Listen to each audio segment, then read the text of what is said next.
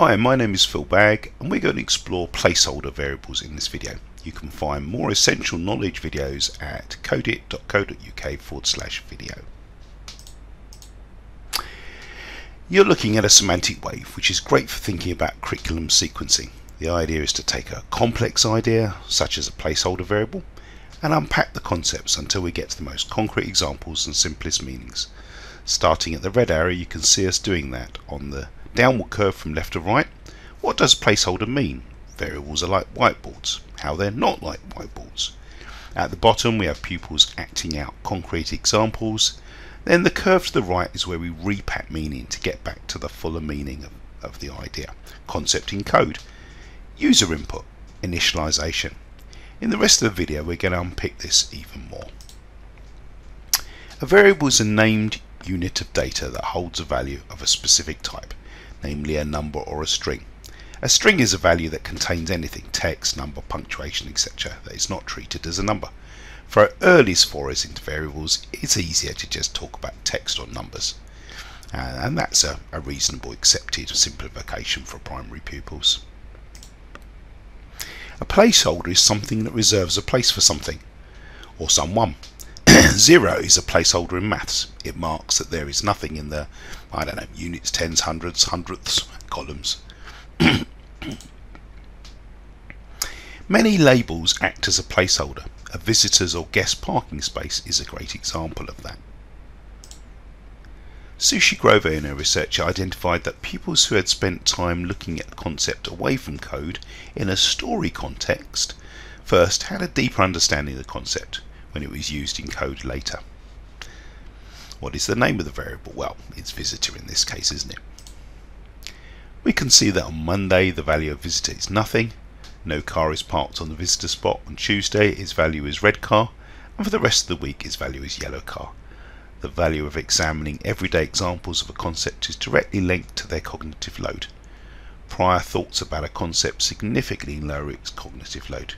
Few primary pupils will have thought about placeholders prior to our use of the term. For this reason, everyday placeholder examples can be excluded if you wish. The most useful variable analogy is that of a whiteboard. You can write data onto a whiteboard. It could be any type of data, number or text. You can remove this data by rubbing it out. We can do the same thing with our digital variables, deleting the value of the variable. We can write a new message onto a whiteboard, and we can assign new data to a variable as well. Whiteboards are useful but not perfect. If we use them, we must also explain the limitations of the analogy. We don't have to name our whiteboards, but we do have to name every variable, or the digital device won't be able to identify it as a variable. We call the data assigned to a variable the value. I have never heard anyone talking about the value of their whiteboard, outside of a computing lesson that is. This linking of name and value is called assigning. Assigning is a great term. It works for all types of variables and it does not bring about misconceptions. Examining variables in simple algorithmic form is a great way to play with the concept and discover some of its properties. Here pupils are assigning a value to a variable called fave name. Now the pupil is asked to read the name but act on the value. So if Sophie was assigned to fave name earlier, then this will read as Sophie loves to dance like a kitten. In my class Sophie loves to shout out I love my teacher. I would love to change my name to Sophie.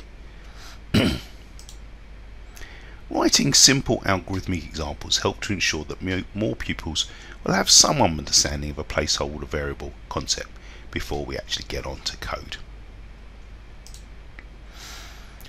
An important programming principle is to assign values to variables before you start to use them. Scratch allows you to ignore this principle, but it's good practice to get into this habit anyway. Name and value are crucial parts of any program variable. Just like our silly algorithmic example earlier, if Scratch reads the variable name, it acts on the value, in this case displaying the text. So it reads username but displays Bob, because Bob's the value. Using an input block, we can get the user to assign their own value to a variable. In this case, they are typing their own name, which will be assigned to username. Testing pupils' understanding of what we shared is important as well. The program reads the variable name but acts on the value, in this case Lana. Let's recap. Variables store data. Variables have a name and a value. Variables assign a value before using a variable. Read the name, act on the value. You can get the user to assign a value to a variable. Placeholder variables hold a place for each value to go, such as a person's name, date of birth, or age, or anything you can think of. Variables can be assigned numbers, text, or both. Well, strings really. We name variables without spaces, so usernames become user_name or user name with a large capital N for the second name. Variables are a complex concept, but careful unpacking and repacking will ensure that more pupils will use them in useful and mindful ways. Do get in touch if you have any questions. In Highest Hampshire, inspectors provide resources on every area of curriculum that you can find on our Moodle. You're welcome to subscribe if you're in or outside of Hampshire. Thank you.